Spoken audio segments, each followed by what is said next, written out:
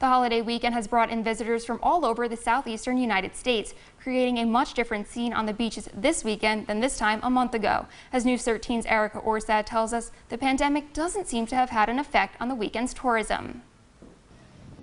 It's a polar opposite view than the empty beaches of 5 weeks ago. They are super crowded. Umbrellas and tents are set up for miles as people flock back to the beach for Memorial Day weekend. According to some of those visitors, the virus seems to have taken a back seat in the minds of many. It's a good time down here.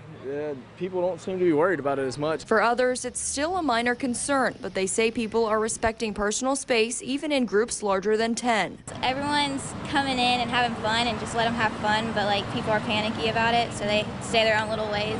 While some residents feel that it's all happening too soon, others disagree. I'm glad to see everybody enjoying themselves the way it should be down here at Panama City Beach. For restaurants like Patches near St. Andrews State Park, the foot traffic has gone up considerably. I didn't think we would be this busy this quick. We went from 0 to 1,000 miles an hour overnight. Owner Vince Greiner says he's happy to see people back, but wishes that other businesses could say the same. There's some businesses that aren't open that everybody should be experiencing. There's no word yet on when closed establishments like bars will be able to reopen. In Bay County, Erica Orstad, News 13, Panhandle Strong.